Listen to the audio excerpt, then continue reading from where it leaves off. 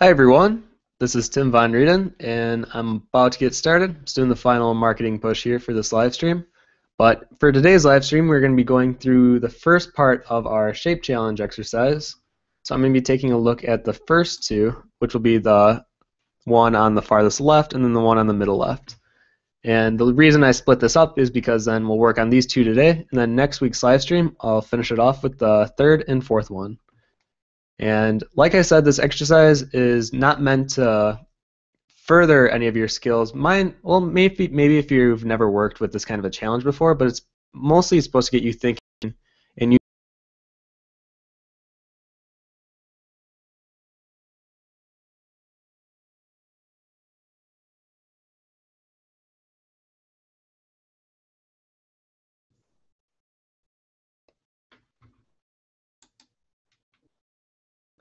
Let's try that again.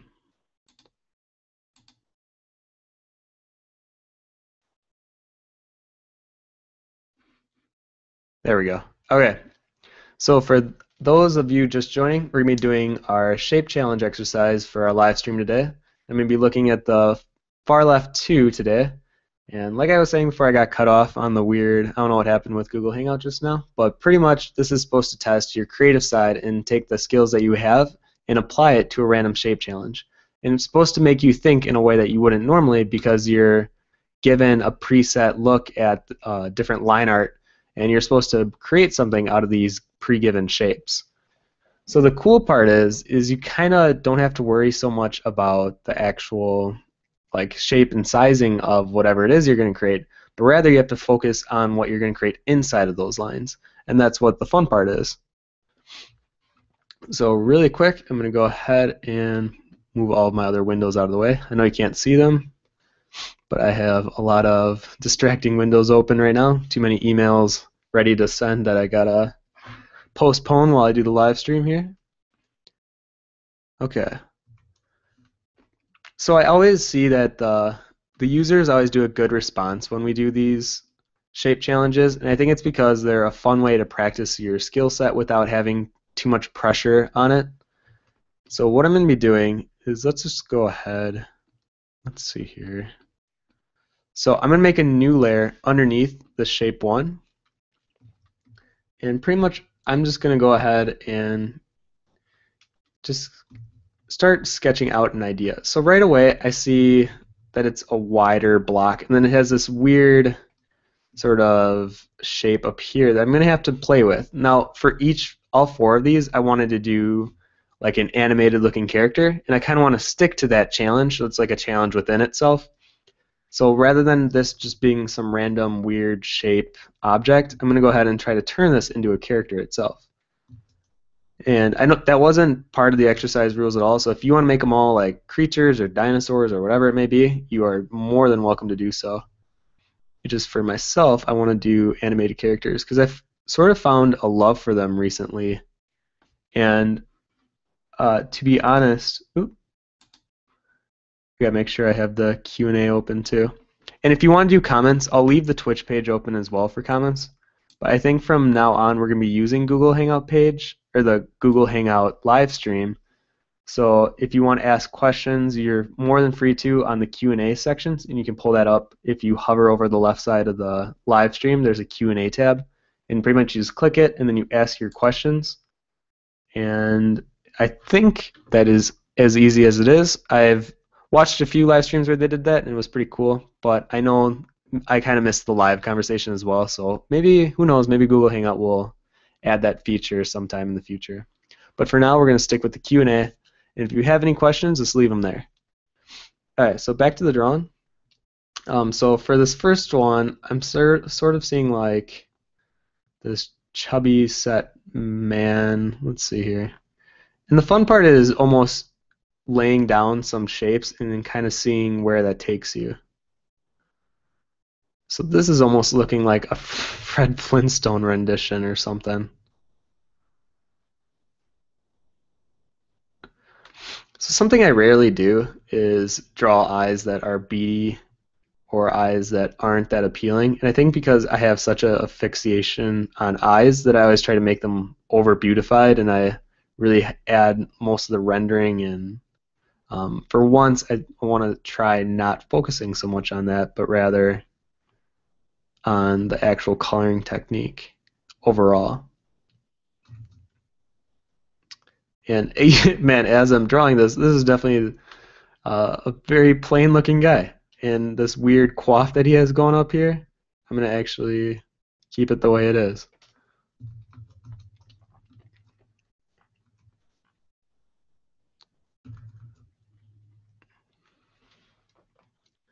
So you can see how something so simple as a face like this will be able to work with the given shape outline.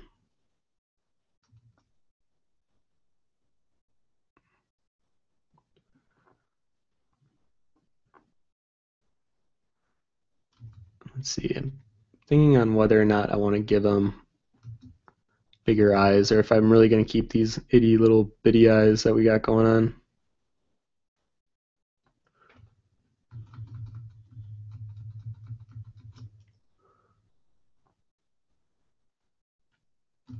And I'm actually pretty okay with them.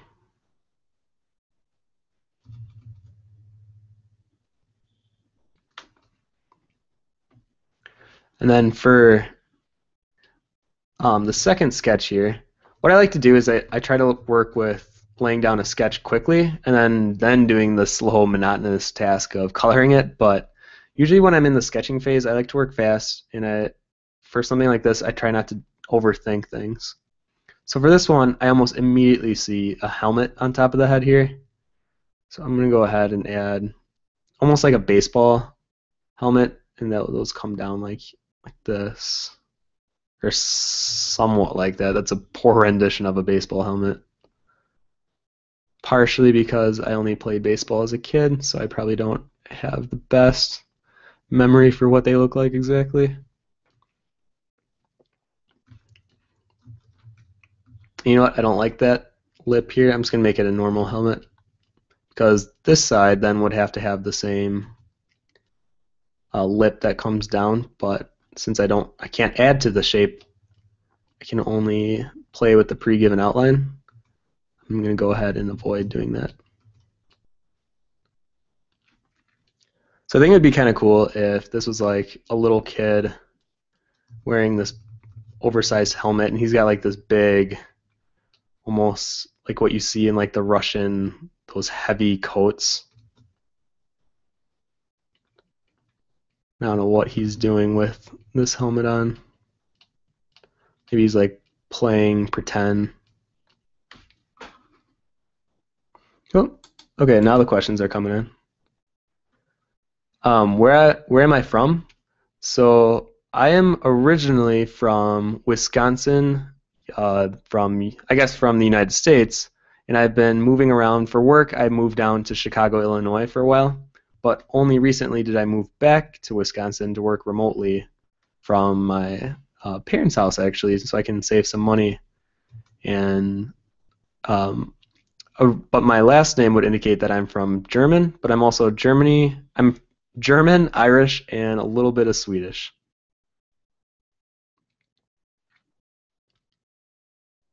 You see a whole person in the sketch. I mean, if you see a whole person in the sketch, that's even cooler. And I think you should go for drawing out the entire character then. I'm a really big fan of profile shots, and I think that's why instinctively I almost am drawn to that. You know what? Maybe I'll just make all my characters have these little beady eyes.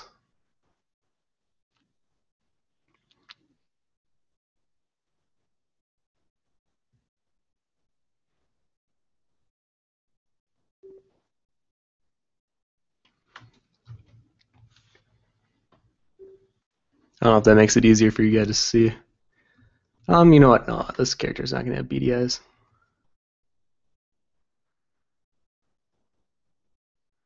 I want this one to look a little darker.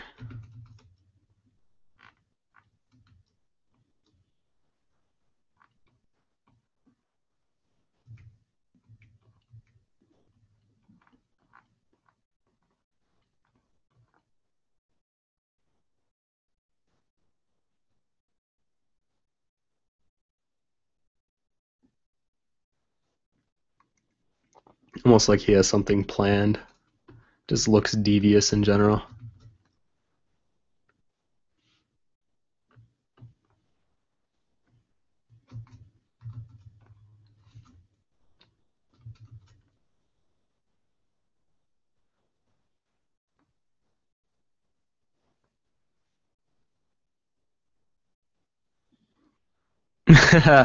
Drawn to profiles, no pun intended.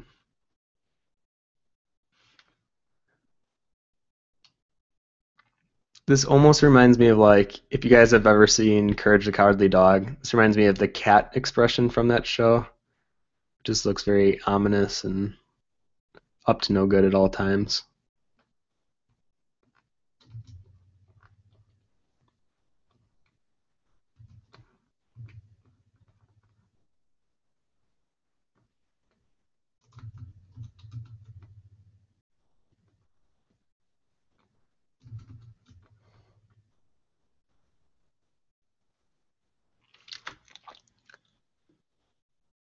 Do you have any suggestions to those who base their skills on the level of inspiration, and how should I change that habit?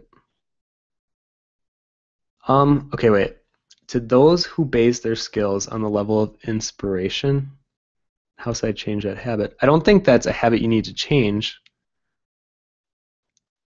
I'm assuming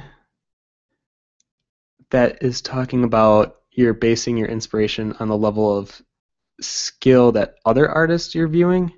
I'm a little confused by your question. If you could rewrite that, I could probably help out a little more. But I know a lot of artists, and there is this great video that one of my friends showed me recently about how if you have a taste for art, your taste might be excellent, but your actual skill level might be, not so awesome as to the inspiration and reference pictures that you're looking at. And that's actually a good thing. That means that your taste is on par. You just gotta get your skill level to match up with that. And that just takes time. That takes a lot of time, a lot of energy, a lot of practicing. But eventually you'll get to the level of taste that you you have.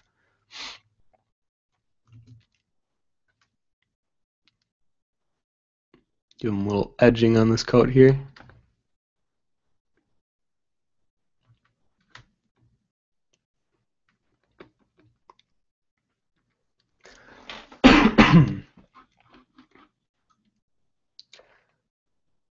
Yeah, so I definitely like the Twitch chat a little better, but I think in terms of Google Hangout, especially with using future artists that will be coming onto these live streams, I definitely think it would be better with just a Q&A, because then as we get more of the well-known artists, I can just redirect the questions that are near the top at them.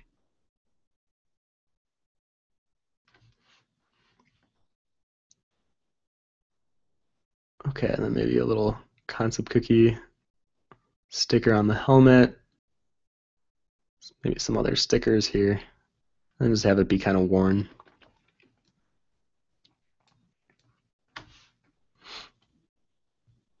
All right, so I'm going to turn that layer's opacity down and make one layer above it, and I'll try to do a more refined pass for this one.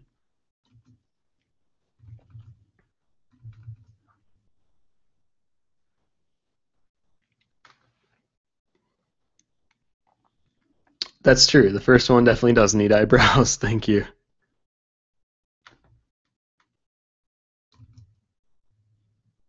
Maybe we'll give him some big ol' eyebrows.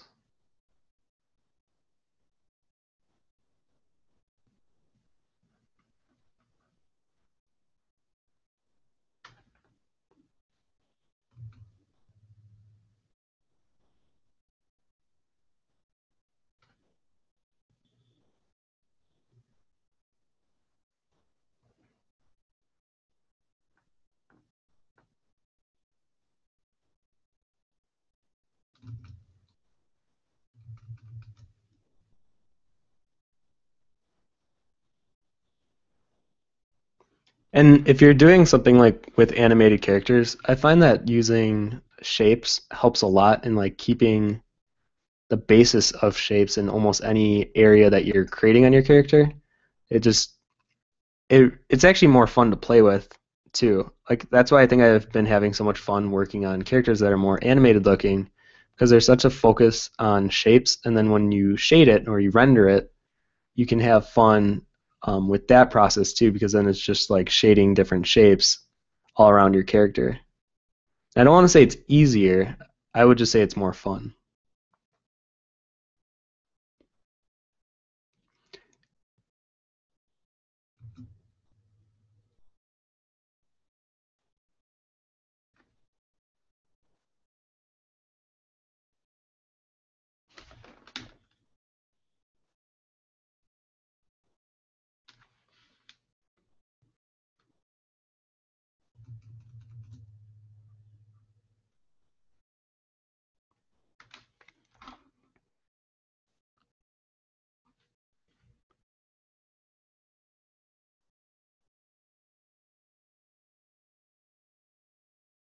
Oh, I see. So your level of inspiration in terms of like how inspired you are to draw.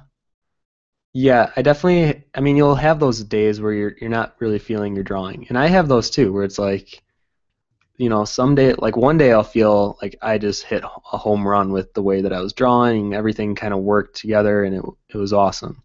And the next day it could be the complete opposite.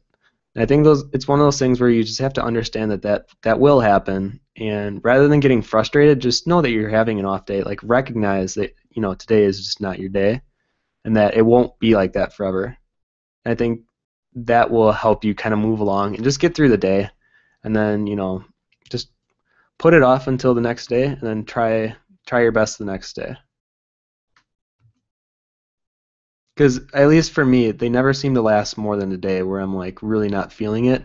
I've never had like 2 days in a row where I've just been like, oh man, I am just, not performing at all in digital art. So just know that you'll have off days, I guess.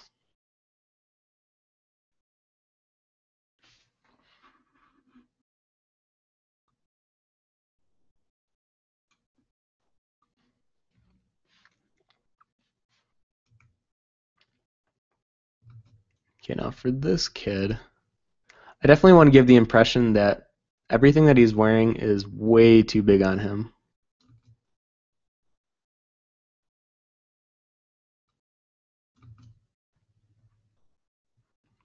So I'm imagining one of those huge, oversized coats, and then like maybe a really big scarf that he has wrapped around him.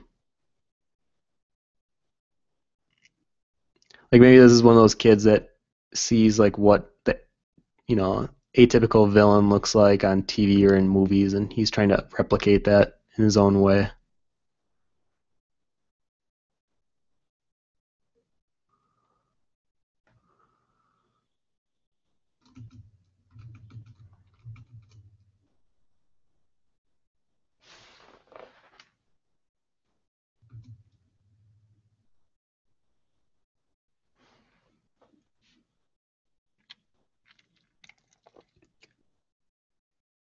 Looks cool like a cucumber. It's one of my favorite expressions. Do I do any commissions in traditional? I would say it's more rare, but definitely when I was in college, I definitely did. I would say like one every 3 months, I would get a traditional commission. And usually, I mean, it was for like a family or a family friend or just someone that found me through DeviantArt, but I would say not so often anymore. And if I do like realistic commissions where it's like a family photo or something like that, it'll definitely be digital. And I try to make it look like it was hand drawn with a pencil because I think, especially with like people like my parents that don't really understand the whole digital side of things, they like seeing brushworks and they like it looking very traditional and hand drawn. But no, I haven't done a traditional commission in a long time.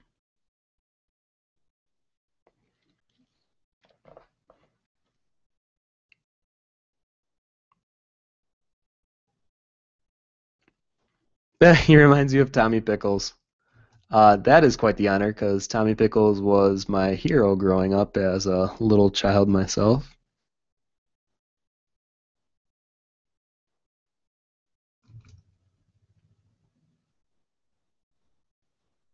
I definitely think this kid's a little more on the evil side, though. Mischievous. You know what? If I zoom in, can you guys see that easier? Oh, yeah, you can see that much easier. You can definitely see my resolution here with all the pixels. But that's okay. I don't need this to be worked on as a high resolution image.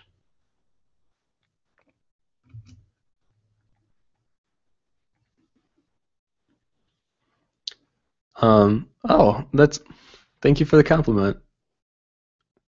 Yeah, I really hope that, when you don't have your on days, that it doesn't completely destroy you and you start to second guess if you're even good at art. I mean, that's happened to me before where, like, when I have an off day, I just feel really awful about my skill level or where I'm at.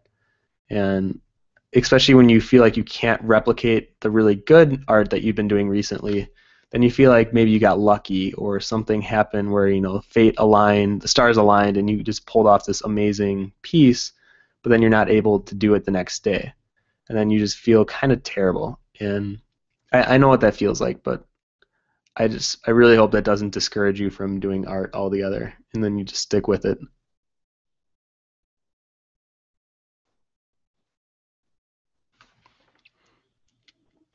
I think this kid's smile should be, oh, not that weird.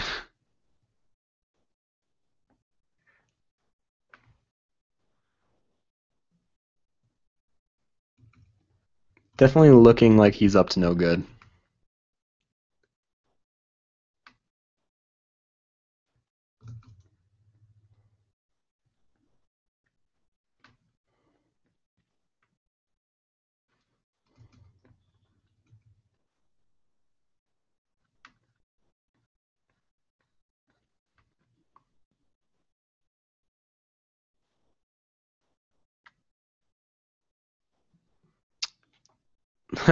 I don't know who that character is, but I did start One Piece.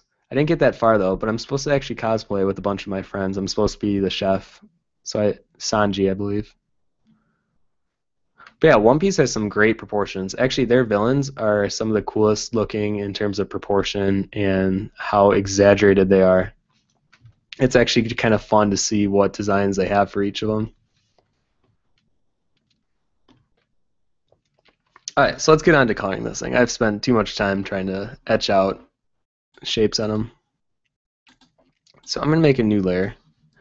Now I'm going to change the circle hard edge brush that I've been using, and I'm going to make it the hardness, if you can see that. All you do, and this is on a Mac, I believe it's a little different on PC, but if you hold Control and Option and then press down on your tablet, if you move left to right, that'll change the size of your brush rather quickly, and it's actually the only way I change the size of my brush. But then if you go up or down on the tablet, it changes the hardness of your brush. And that's a really quick and easy thing if you want to change the hardness or the size of your brush. And that's actually one of the best tricks I think I learned to save me time and energy, really, rather than using your left hand to use the brackets. And you can just keep it in the bottom left corner. So I'm sure this is just one of my phases that I get into, but recently I like using the hard or the soft edge brush to kind of lay out the features, and that could be either the skin or the hair, whatever it may be.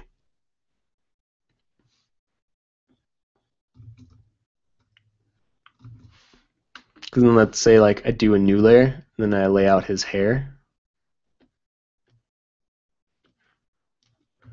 Then I could quickly take my eraser tool and edge it off.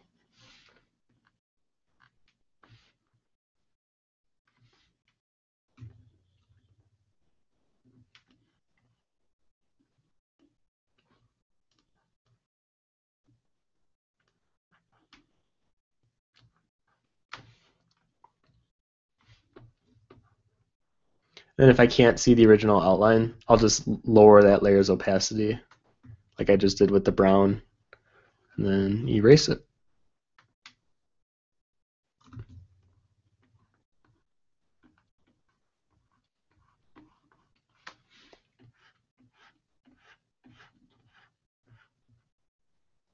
And this is one of those methods of um, where you're destroying rather than just creating. And I hear people talk about this a lot where some artists refuse to use the eraser tool, but rather grab the colors and add to it like they would a traditional painting. And there's pros and cons to both ways of doing things. I don't prefer one or the other. I just feel like whatever mood I'm in is the one that I'll use for that painting. But I don't see any problem with sometimes using the eraser tool to erase or, as they would say, delete part of the image. And I think as long as you're getting the results that you're looking for, it doesn't matter what method you're using. As long as it's a method that is, time efficient and produces results.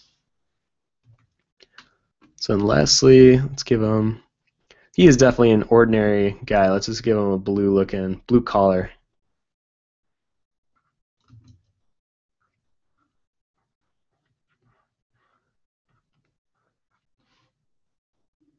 Maybe just a lighter blue tie.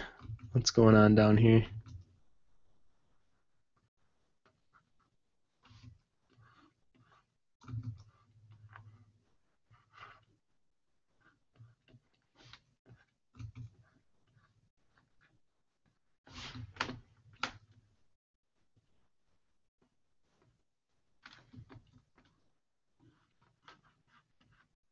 And sometimes I'll even save the erasing toward the end, but sometimes, I don't know why, for live streaming I like to make it look pretty all the way from start to finish.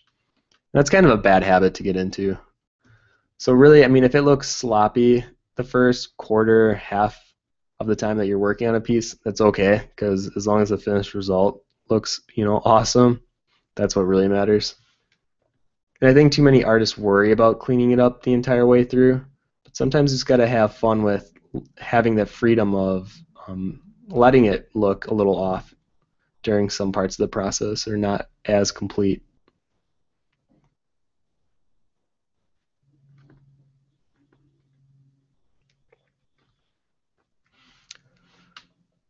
And let's give him, so I'm going to play with some colors here on the side.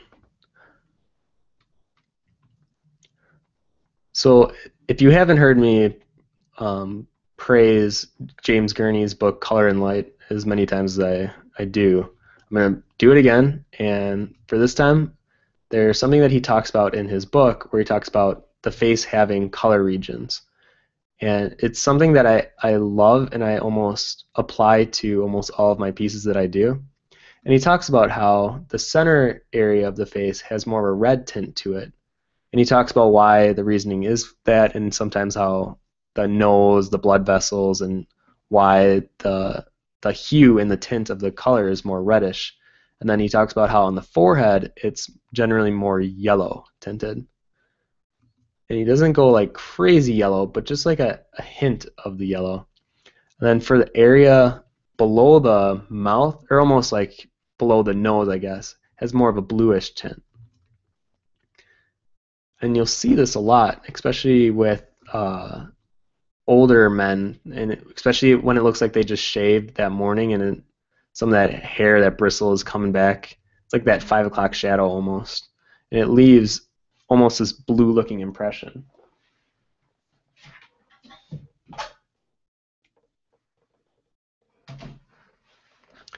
So I'm going to play with that here.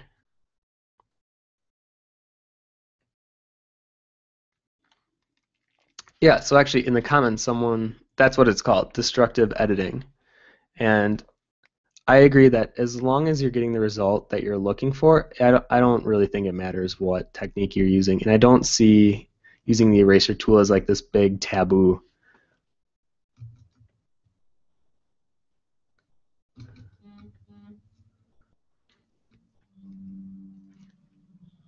Let's see here. I'm going to just give more of an outline to my mouth and nose before I lose it with all the coloring we're doing on top of it.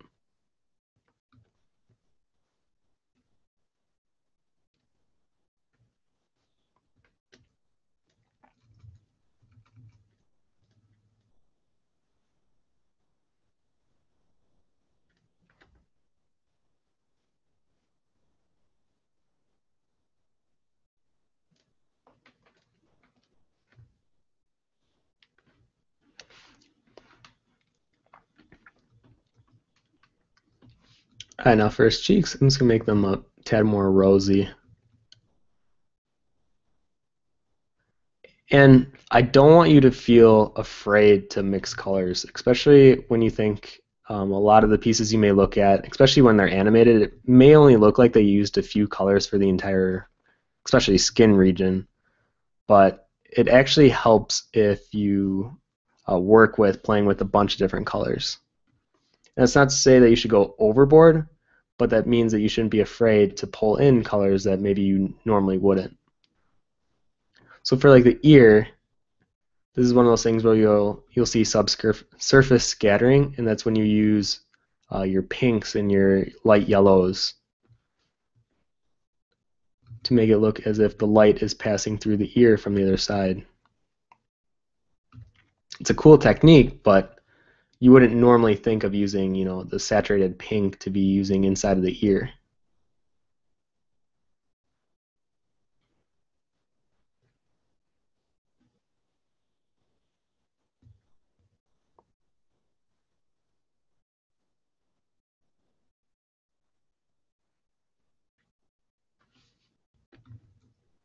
So like I said, I'm just having fun with this character. I'm not putting too much emphasis on making him look a certain way or trying to make him fit in a particular role. I'm just going to have fun with coloring it, and I think that's really the foundation of the challenge this week, or of the next 2 weeks, I should say, with the shape challenge. And I think that's something that you should look into if you decide to go ahead and do this shape challenge as well.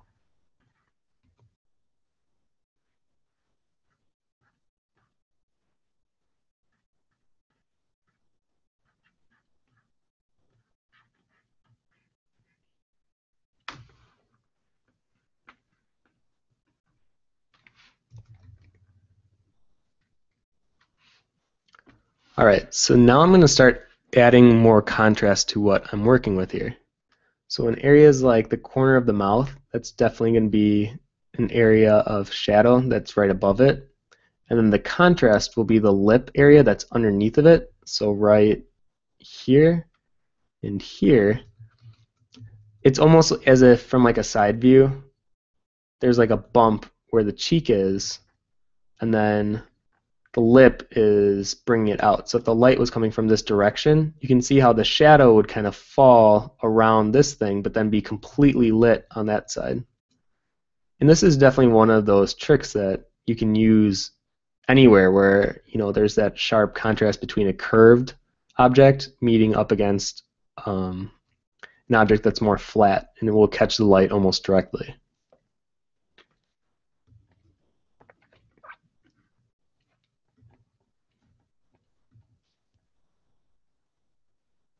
Then I want sort of like an upper cheek.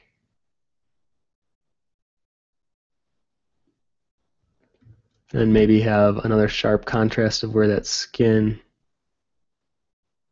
meets up against it. And you can see the difference. I mean, that almost creates that form so strongly. And that's what happens when you have those two hues that meet up against each other like that. And the more that you work with it, the more fun you'll have with playing and pushing it in different areas of your piece.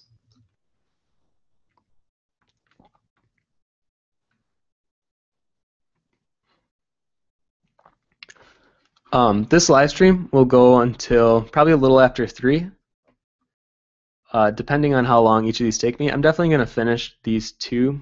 I don't know if they'll be fully rendered, but just enough where I'll feel confident ending it off. Yes, I've used Paint Toolside before, and I really like it, but unfortunately,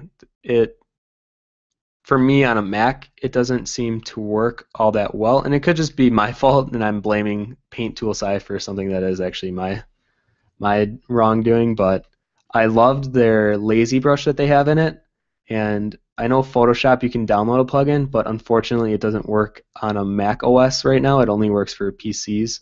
So I'm actually a little jealous on that end, but I'm hoping eventually they'll make the build for it. Just like how the new open source painting software Krita, or Krita, however you want to pronounce it, it's right now only a PC build, And since I have a Mac, I can't really test it out and play with it because I don't want to do the dual, whatever that's called, where you can put a PC on it. And I did that in school and it didn't work too well for me. But like I said, I'm hoping that they create a Mac version build of it so I can go ahead and play with it and tell you guys what I think. Did you know you got noticed by, no. So at Blender Game Artist, could you send me the link of how I got noticed from I Draw Girls? That's actually a really big honor. I love his work. I mean, it's crazy good. So to know that he recognized Concept Cookie would be cool.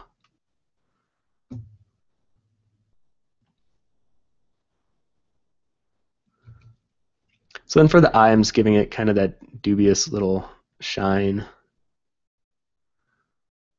I try not to add too much of that white in any drawing really anymore. I find that the drawings I really like have a low specularity and they almost let their hues, their true hues, speak for the shape and value of whatever it is they're drawing.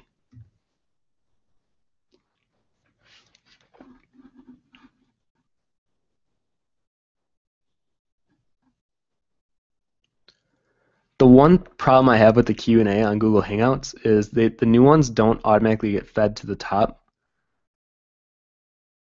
So I almost have to like scroll through it every 5 minutes.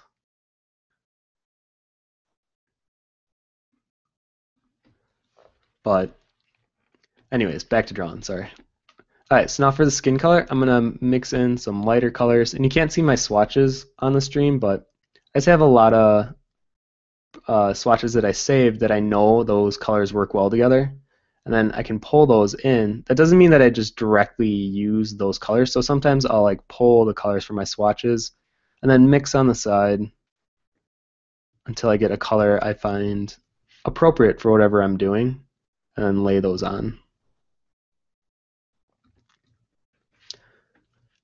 And for this guy, it's almost a good example of how even if the subject matter isn't that interesting, because for the most part, this is a pretty generic looking gentleman that we got going on here, but the way that we're coloring them is kind of fun, or at least for me, this is fun. I always found coloring to be my favorite part of concept art. So something like this very large section of skin and the way that the cheeks fold over each other, it's almost more fun to me than something that's crazy like concept art focused, where it would be like even something if it was like a Final Fantasy character. Sometimes I can just get very meticulous with all the detailing. And I mean, I'm not saying that I don't have fun making those, because I definitely do, but they're definitely more time consuming, and I almost have more fun playing with colors like on something like this.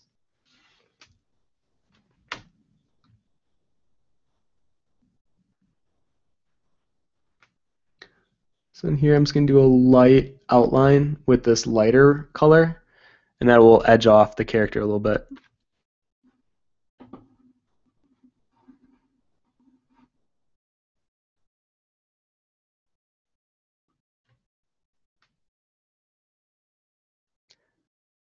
He noted me on his rendering tutorial and linked yours, stating it's much better than his.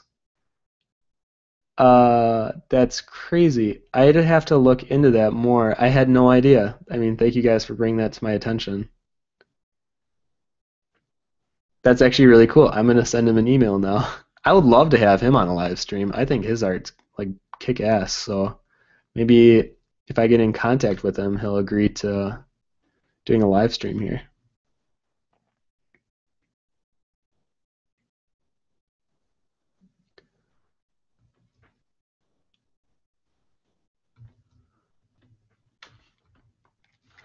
Now, for the nose, we're pretty much going to do the same technique that we used on the cheek area.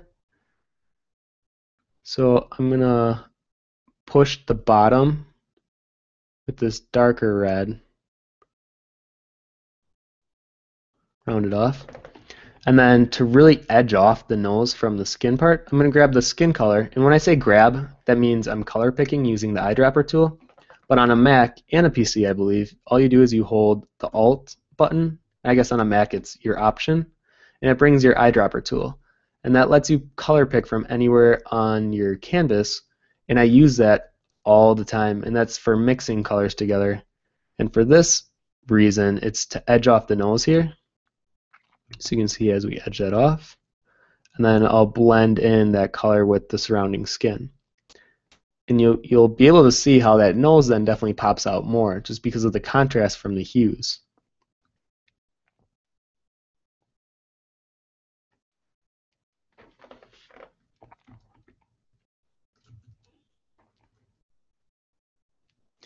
Now for the top of the nose, I'm going to actually color pick from the cheek area that we have over here.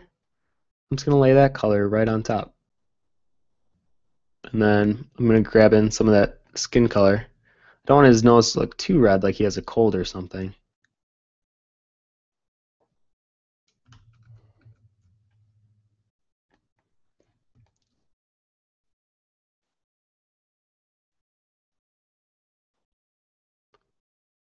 Like that. And then usually the areas on the face that produce some kind of a shine,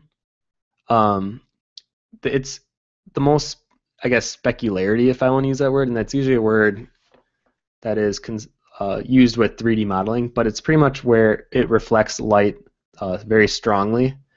So on skin, it's usually areas that are more oily, which may sound kind of gross, but it's true. So usually like the tip of the nose, somewhere on the nose, it'll be like a really defined speck. So a lot of times you'll see like this.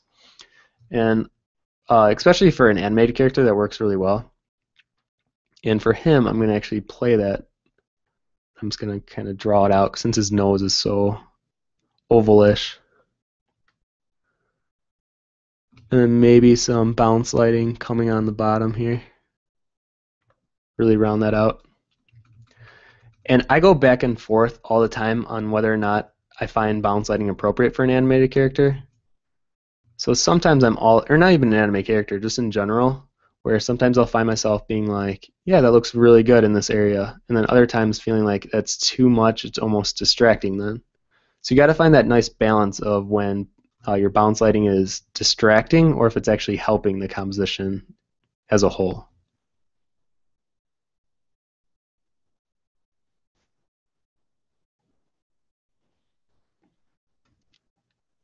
So then here I'm creating another hue contrast, so right here. And that's where this cheek line meets up with the nose. And that's pretty much your smile line. So when you smile, you'll see it. If you look in a mirror, it's the line that pretty much connects your nose to the outside of your lip and then back down. But for him, I don't actually have to draw that line. I can just do it through hue contrast.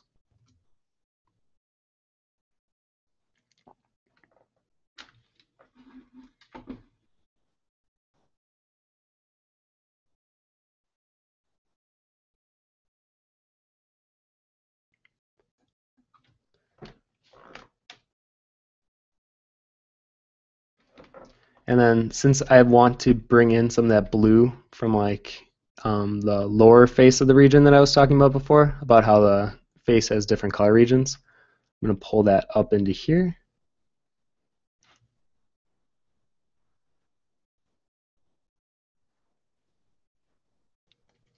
And the more that you do concept art, the more you'll find yourself kind of leaning towards having fun in different areas. So for me, blending colors and the relations between colors are by far the most fun I have when doing concept art. So some people think I have really good rendering skills, but I think, or at least I hope, I believe that I just really love working with color and making those colors work harmoniously together. And I definitely recommend playing with colors and finding out, what colors do work well together. And then you'll definitely be able to work with ones that you know will work well together. So colors that are like, orange and blue are probably the most overused colors, especially in the cinema industry. But it's overused because of how well it works. And it creates that nice balance of cool and warm. And I mean, there's so much with color that I want to take like a class on it. I want to keep continuing learning about color because of how interesting and intriguing I find it. And one of my favorite color artist. His name is Ryan Lang, and he currently works, I believe, at Disney Interact or not Interactive. He actually works at Disney for like Wreck-It Ralph, and he just produced some beautiful work that I mean, I can only dream of making someday. And I think it's important. His colors in his pieces almost tell a story. And I love that about him, and I love that about his work. So now here I'm using this darker brown to start edging off some of the hair. It was looking a bit too light to me. I want to play more with a darker brown here.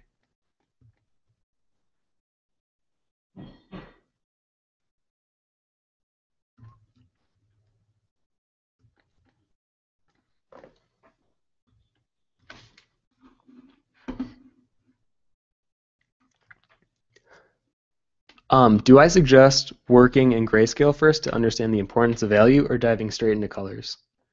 So this is actually something that I'm asked a lot, and I'm actually working on a tutorial series right now which talks about different methods of starting in concept art.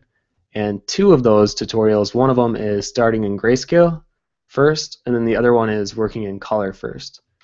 And the difference is working in grayscale first, you definitely get to see the values a lot easier than working with color. So even right now, let's say I made, and you can do this at any time, so at the very bottom of your layers menu, there's like a circle that's cut in half, and if you click and hover over it, you can choose hue and saturation, and then you can change that to 0. And if I turn that layer on and off, you can see the current values I have laid out in my piece. And actually, I think this is something everyone should do if they work in color, and that way you can see how your values are looking. So right now we got some obvious contrast between like the hair and, oops, I gotta do this on you there. The hair and the skin line here. You definitely get some contrast in the cheek and the skin, which is what we were doing with the hue contrast. So contrast doesn't just have to mean in value, it can also mean with your hues and with your saturation, which people don't know either. So let's say you have a piece that is very desaturated. If you have like little hints of saturation where the focus of your piece is, that's called saturation contrast. So grayscale shows your value contrast like very well, and you don't even have to think about it because it's staring you right in the face. But for me, since I have fun working in color, it's almost taking a lot of the fun out for me. But that's not saying that my way is correct, because I know a lot of people that start in color don't understand values and working with values. So I definitely think it's important to find like which path you enjoy doing the most. And if values are something that you might struggle with, I don't recommend working in color right away, because then you're actually hurting yourself by not getting a grasp on what value really is and how that will help your piece significantly. But that's not to say that value and can only be given, or is the only way of putting contrast in your piece. So just know that you should have a good combination of value, hue, and saturation contrast within your piece.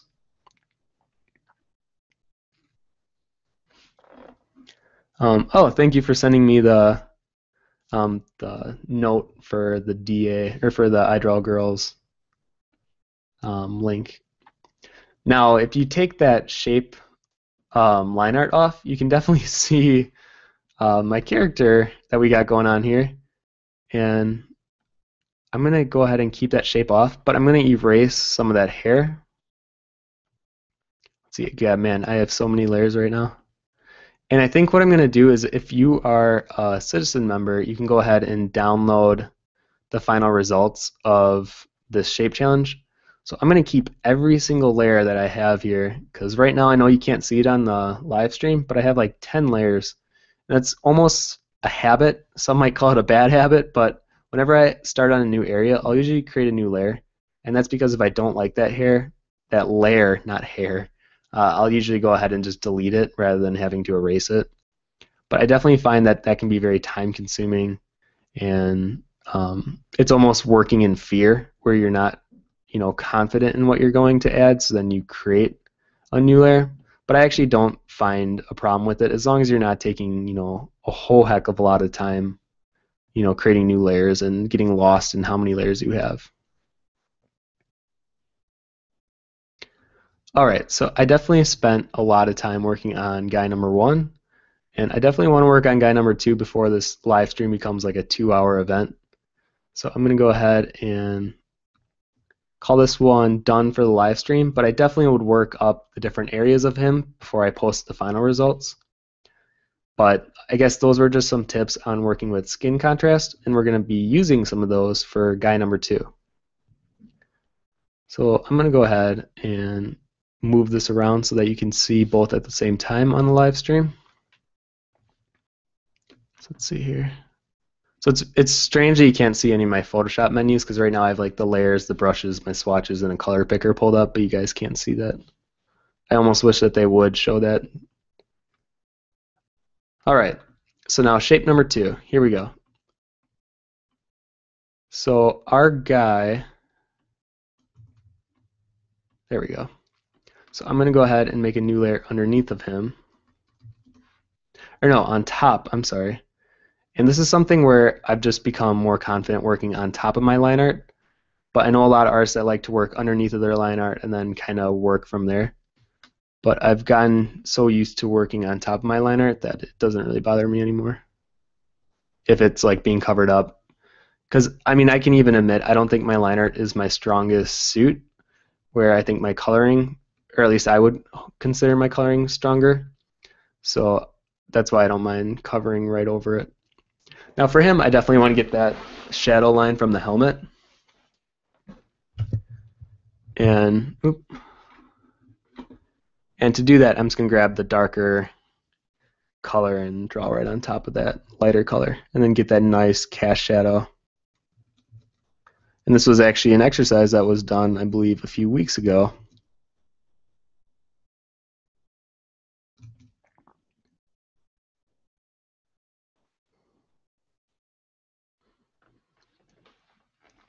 And for his jacket, I'm going to have not so much blue. Let's go for more of a green, like a dirty gray green.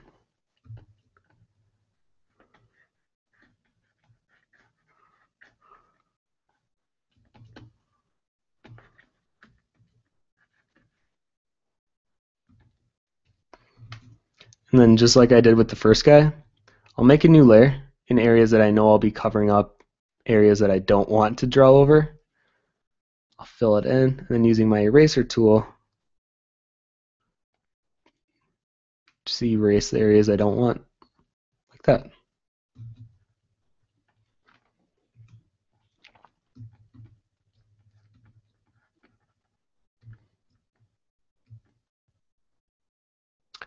Oh man, Psychra. Actually, I just started watching his tutorials last week. I knew of him from before, but I never watched any of his tutorials, and I started watching, not even just his tutorials, I've been watching his interviews and everything, and I really like the way he talks about art, and it makes a lot of sense. It's very easy to understand, and he's definitely one of those artists I want to get in contact with and hopefully be able to do something, something collaborative with him.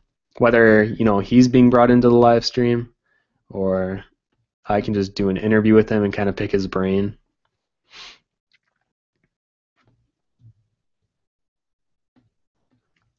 So on that same layer, I'm going to go ahead and draw the helmet over the skin, and using that eraser tool.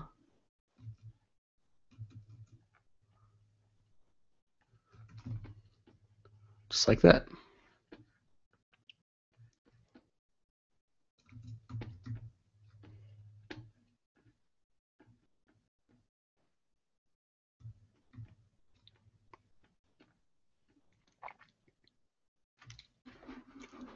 So if you guys have any other tutorial authors that you watch that you find, that they're really good, definitely give notice to them, to me, in an email or in a note or something, and I will do my best to try to get in contact with them and check out their videos and what they've got. And I find that not every artist has their own way of interpreting anything to do with digital art, and it's really interesting to hear other people's, because I mean you can hear one artist talk all they want, but it's so much better if you have a collection of different opinions and suggestions, and just having one person you follow, it doesn't really help you all that much. It may help you a little bit, but not as much as it would if you were following like 10 or more different artists. Now for this area under the helmet here, I'm going to work in this darker gray.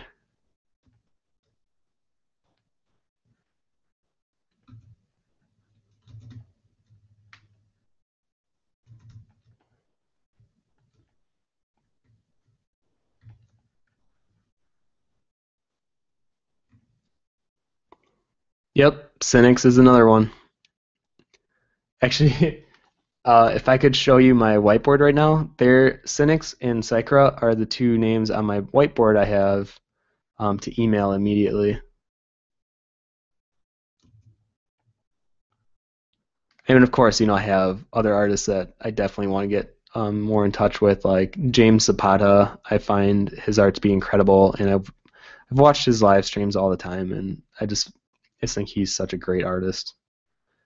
And unfortunately, like my absolute favorite artists are usually artists that can't speak English, unfortunately, so I couldn't really bring them on unless if I did like a translated interview or something like that.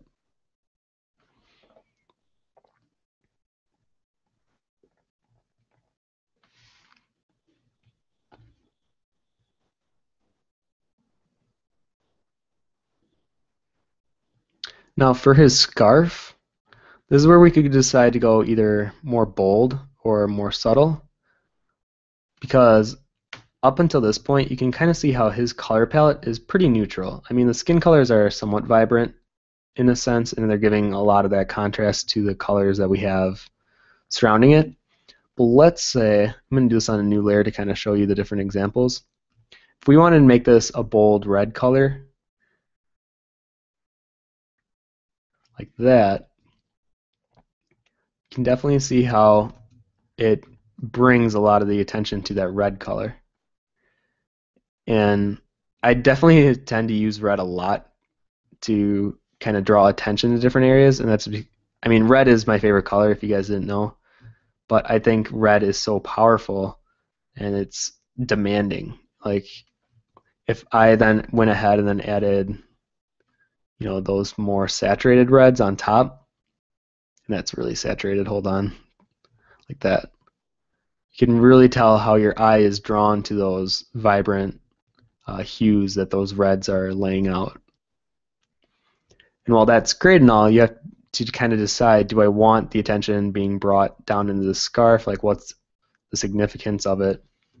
And then if I did my hue and saturation slider bar, you could quickly see what it would look like as a different color, what it would look like less saturated and darker or lighter.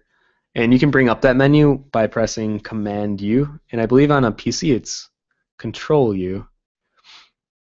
But yeah, it's a quick and easy way to see what it would look like at different hues or different saturations.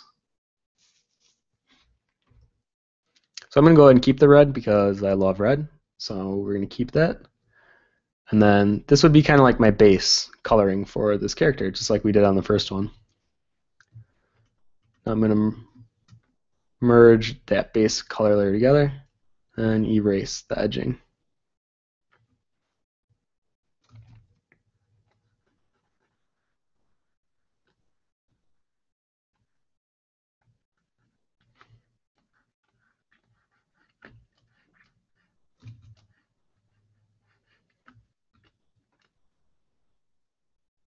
So it just hit 3 o'clock, so it's been an hour so far. But like I said, I'm going to continue with this character a little farther like we did the first one, and then call it quits when I feel it hit a certain point of somewhat finished. I don't want to say completely finished, because even the first character I could probably easily pump another half hour.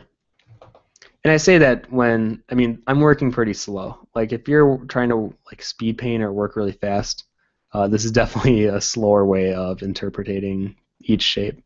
But I definitely find it more relaxing when I'm not like on a time crunch, and I actually think I work more efficiently when I'm not so much pressured. Not to say that you should, get comfortable in working slow, but you definitely feel more relaxed in working with your colors and really making sure it looks not like as best as you can make it, rather than just trying to get it out and just trying to make it look finished. Feng Zhu is probably my hero in terms of education because I really do believe I've seen every single one of his tutorials on YouTube. And his way of explaining things, it's so clear and it makes so much sense. And I almost think anyone that wants to be a concept artist or is aspiring to be a concept artist should go check out his videos and watch all of them. Not just the ones that intrigue them, but watch literally all of them. And his understanding of concept art is so great, and the way that he talks about, how to work in concept art and work fast and efficiently and just everything. It's so well done. So yeah, definitely him. I'll definitely try to get in touch with. I just know how crazy busy he is, so I would just assume it'll be a little harder to get someone like Feng Zhu, but you know what? We'll try for him. And his school, I would love to attend his school. I feel like all of his students, if you guys have seen his portfolio reviews of his students, from where they started off to where they are currently, I mean, they're always like 100 times better. And the kids that come out of his school pretty much get jobs instantly because of how much they improved and what their skill level is at when they leave the school. So like I did with the first guy, I like to draw over my initial outline with a skin color. Ooh, I kind of like the idea of like teeth coming out.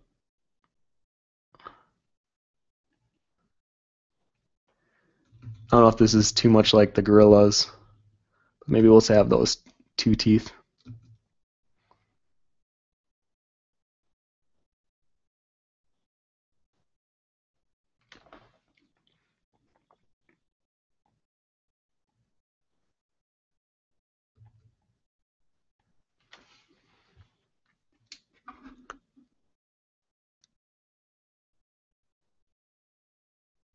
I've never heard of Depingo.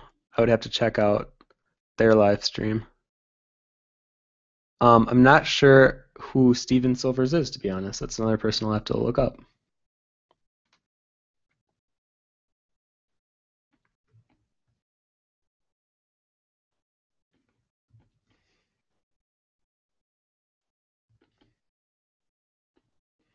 So I want the helmet to look kind of worn and have different bumps in different areas, like little nicks and scratches. So I'm not worrying about making it look perfectly smooth. Like if this was something like that was like brand new helmet, completely finished, and make it look pretty, then I would go about rendering it a little different. But for this helmet, I'm going to make it look a little more beat up.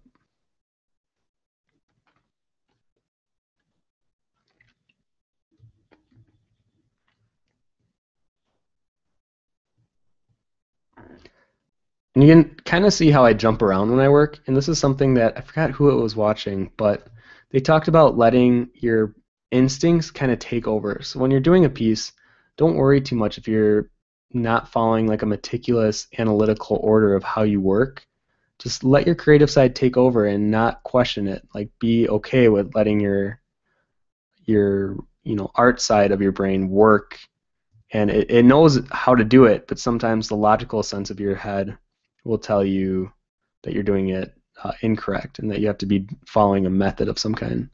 And that was all from a live stream I watched recently, or not live stream, a tutorial I watched recently on being analytical and letting your in or being instinctual. That was it, and it was a great tutorial. It's on our Concept Cookie Facebook page if you want to watch it. And it was one that really spoke to me because I definitely think I do try to make the process of creating concept art, a process, exactly what that sounds like. And really, you can't let everything be so, follow step A through, F to create a perfect looking concept art piece. Sometimes you got to let go and be free with the way that you're working.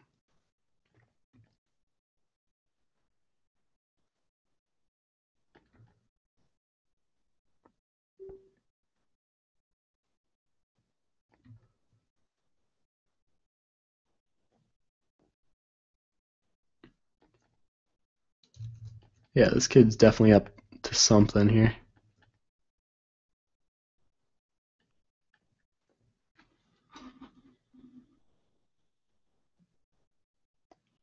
Oh, for schoolism.com. Yeah, I have heard of that. Never mind.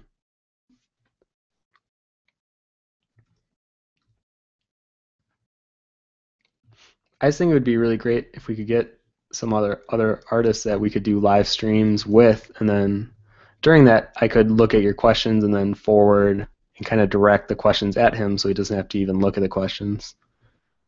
And then just hear another artist's perception on concept art and drawing and his process. And I would just love that.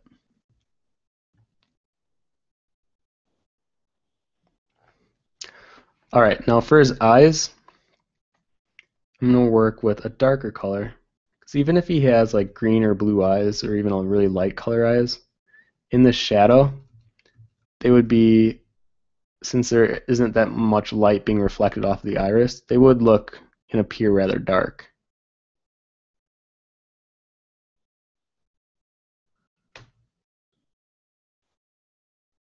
And I'm going to give them those hooded eyelids.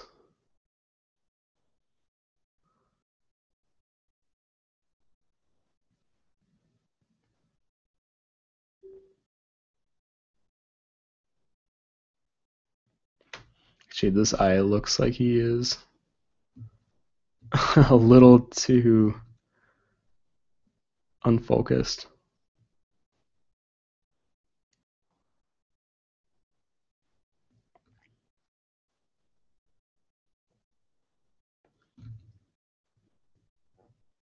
So I'm just taking that darker eye color and laying it over the entire eyeball itself. Because sometimes it doesn't make sense to have such a light color if it's supposed to be in shadow. Even if the eyeball is supposed to be, that sort of gray looking color. And not white. And I'm really particular about eyes not being white, even with animated characters. And you'll definitely see that, especially with like Ryan Lang and people that work in the industry these days, when they're doing concept art for animated characters. And I'm not talking about like simple 2D flat coloring. I'm talking about like characters that look more rendered out. They never use white for the eyeball color ever, and they should only be using white for like the specularity part of the color or of the eyeball where it's directly reflecting the light. And for this character, there wouldn't really be a specular color because it's all in shadow. But I will add a little tint to the eyeball to give indication that they are green. So I just lightly draw over. You can kind of see the impression that that makes.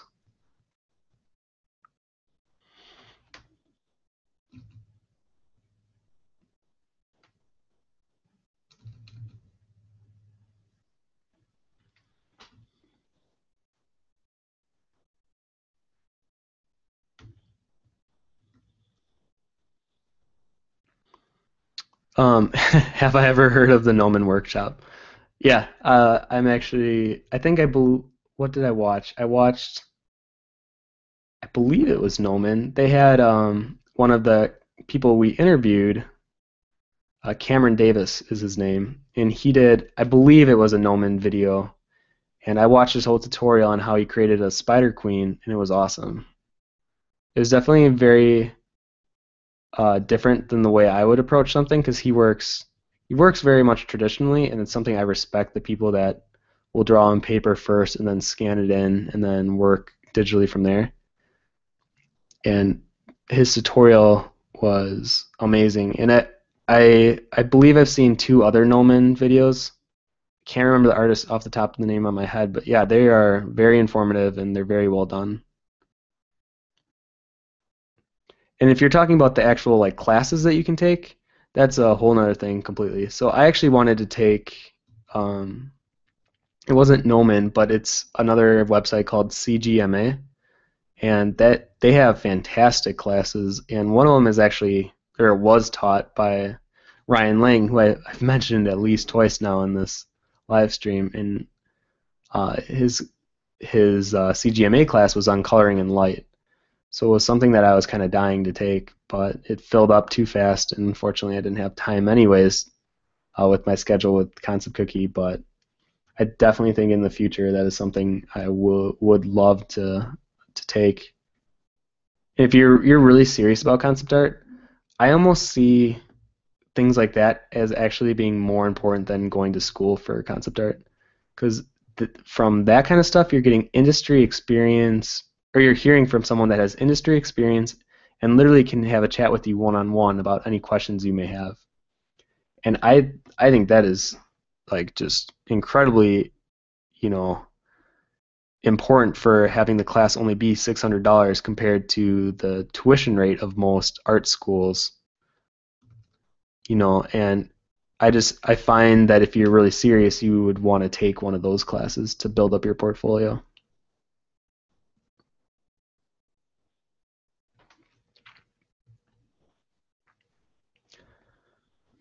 Okay, so this kid is looking pretty creepy. Something I want to add to him, I just find it to be fitting, is if we added a bunch of freckles. So I'm going to go ahead and I could use a brush, but I'm just going to go ahead and use my circle brush.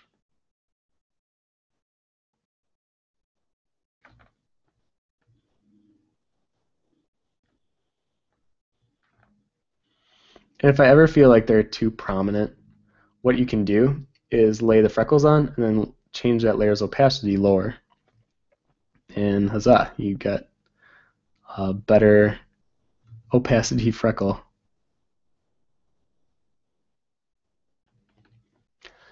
And right now those eyes look really poor to me. So I'm going to just take a little bit of time to fix those up. This is where I might even bring some like purple hues, lay it under the eyes.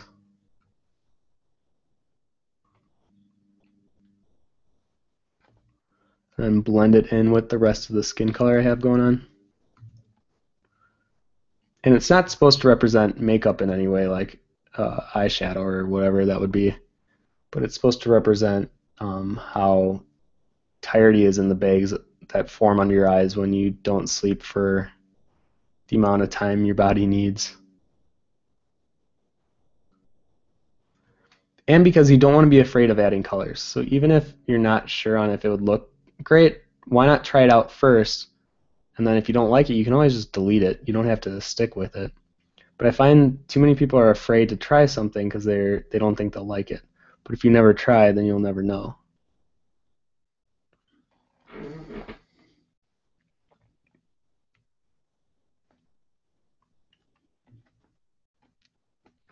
And just with the first guy, or like the first guy, I'm going to give a shine on his nose.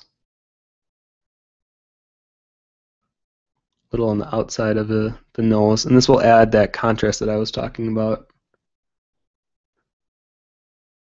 And then adding such a lighter color, you'll instinctively, or over time, you'll instinctively know that you're adding contrast to it, not only in hue, but in your value.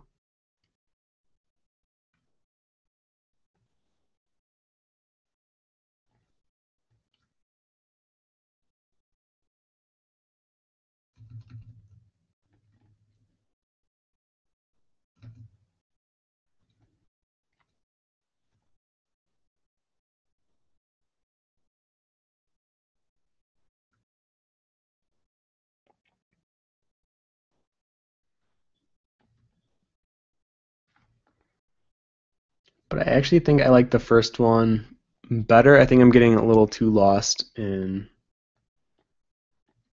this character and the way that I'm fleshing out the skin tones. Oops.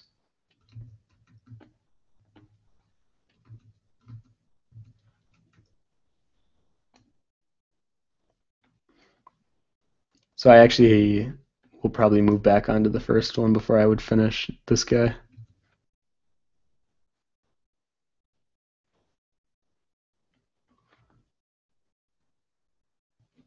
So it's a lot of problem solving, and that's another thing that I think concept art is, where literally you're looking at something, you're figuring out, okay, I want to make something look like something.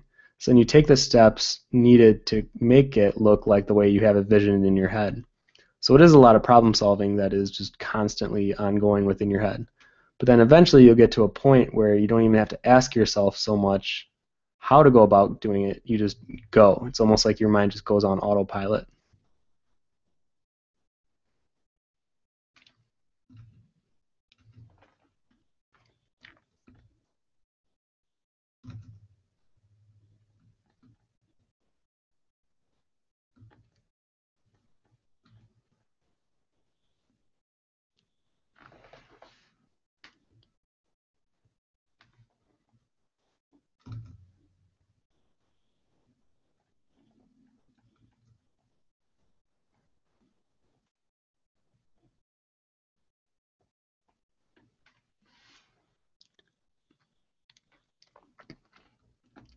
All right, so I think I'm going to finish up here soon.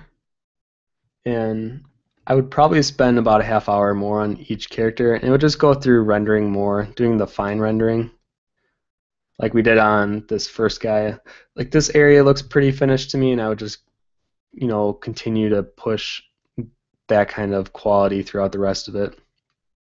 And same with the second character. I'd probably work more on the second character on making his face look not so. It just doesn't feel all that awesome to me.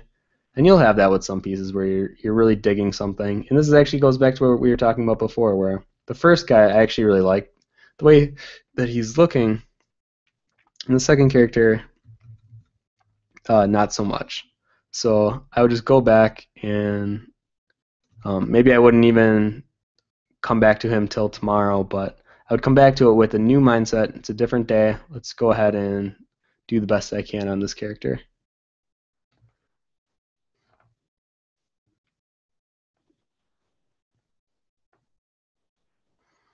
Oh, that's what he needed. He needed an eyebrow.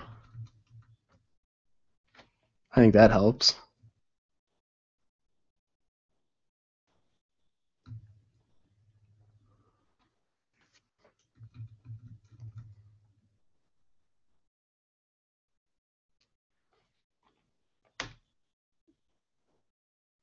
Because all in all, just remember that something like this is supposed to be fun.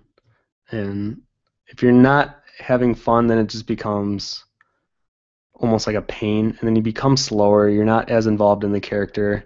And you're not quite as on point as you would as if you were having fun. So sometimes if you just need to take a break, even if it's like a half hour, walk away from it, do something.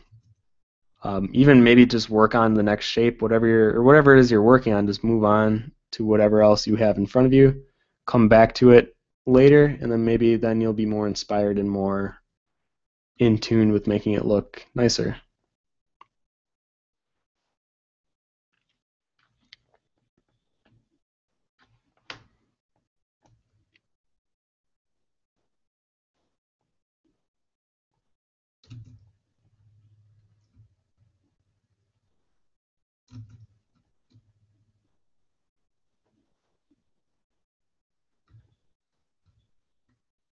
I'm just going to lastly finish this off with the teeth here.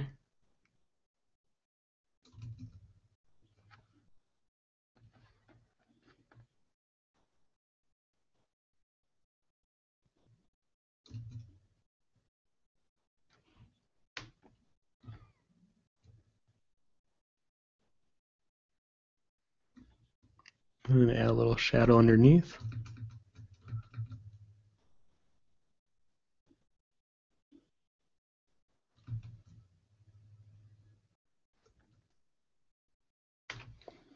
There we go. So now I would zoom out, see what they look like from afar.